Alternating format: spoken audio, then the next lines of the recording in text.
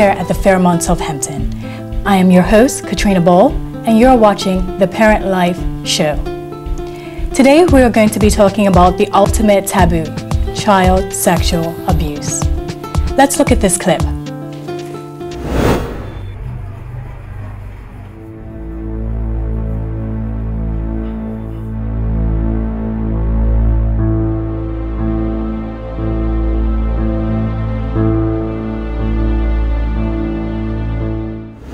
To better understand child sexual abuse, we will be talking with a survivor of child sexual abuse, Kimberly Huey, as well as Debbie Ray Rivers and John Bronson, the founders of SCARS, Sheila Cooper from the Coalition of Protection for Children, and finally, Dr. Philip Bromley will be giving us a perspective on offenders.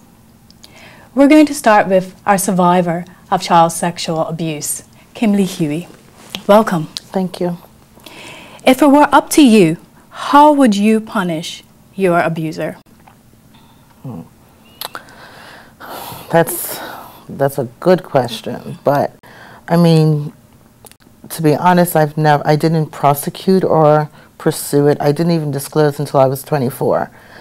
But I like to believe that he's getting his own bit of punishment now, but I think that the courts need to step up and make sure that children are protected, and even the offenders get some additional help, the help that they may need, so that they don't offend again.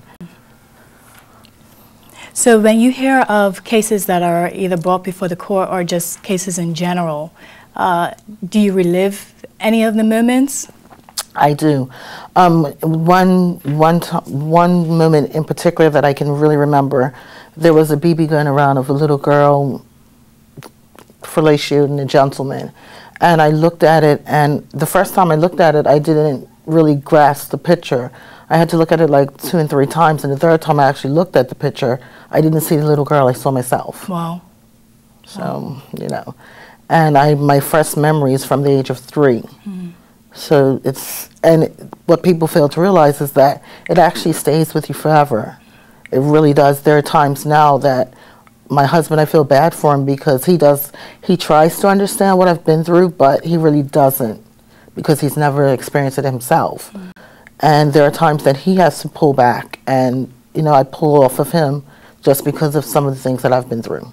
Sheila, do you find that this is, I don't want to use the word normal, but how survivors usually process their experience? Well, Kimberly has been very brave to share her story. She has. And it's because of people like her that more people are coming forward. But her story is very typical in that she never told anybody until she was 24. And most victims of sexual abuse don't tell anybody. Thank you very much for sharing, Kimberly. I know this is very hard for you. I can definitely emphasize as a survivor myself.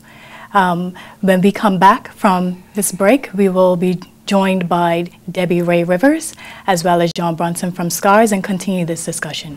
And I think why there aren't harsher sentences is simply because society has, especially when you talk about the issue of incest, has seen that as something less than what it is.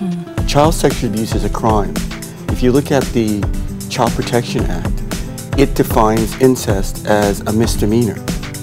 And so I think this is one of the contributing factors as to why sentences aren't tougher. Do you think that offenders can be rehabilitated or treated? Visit our YouTube channel, Parent Life. Leave your comment and your opinion. I want to especially thank Fairmont Southampton for allowing us to be able to film here. And we want to thank you as the viewers for watching. This is Parent Life TV, the lifestyle network for parents, brought to you from Bermuda Parent Magazine.